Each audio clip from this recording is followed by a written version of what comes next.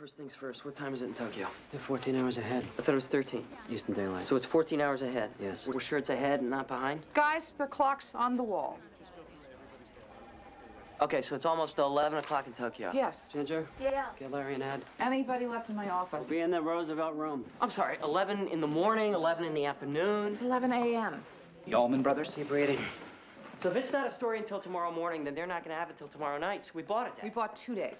How? Plane ride? When does he leave? 7 p.m. Thursday. Tomorrow? Yes. Local time? Which local? Theirs or ours? It will be 7 p.m. Thursday in Japan when he leaves. And he lands here when?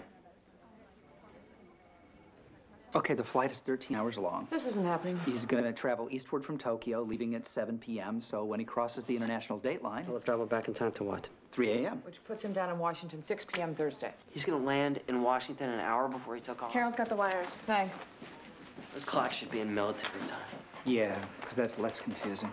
Man's gone 150 hours. How can it be Thursday the whole time? Can you give me some? Listen, Japan is 9 hours ahead of Greenwich.